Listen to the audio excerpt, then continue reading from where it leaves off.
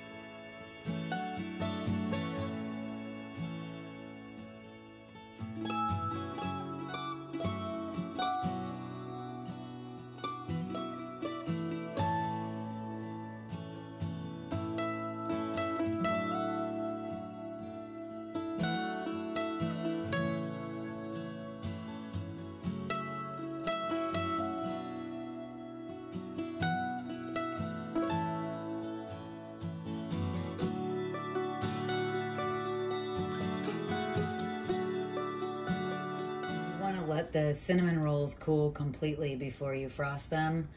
You can leave them just a little bit warm, but you really want the majority of the heat to be off of them.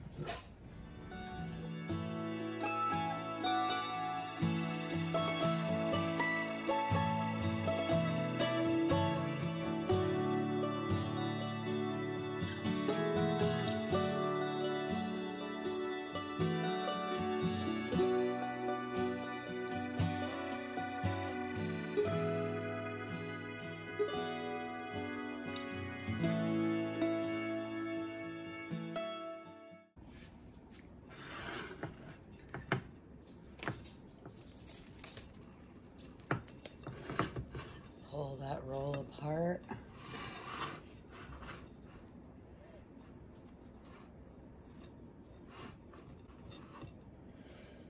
So delicious.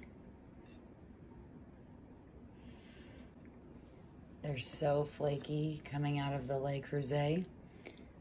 Just very delicious.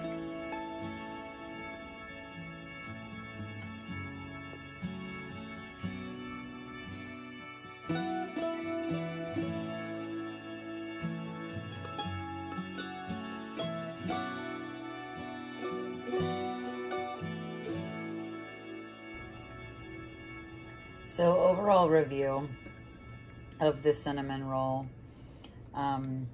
it is very soft. When I break it open, it definitely pulls apart nice, which is something you look for in a cinnamon roll. You don't want it to be too dry and you don't want it to be too crusty. I was worried with the LeCreuset that it might get too much of a crust around the edges. I think when I bake them the next time, I'm gonna leave the top off and let them just bake in the cast iron oven in just the bottom part. Thank you for taking the time to bake a new treat in the LeCreuset. I'm really enjoying the versatility that I have in this tool.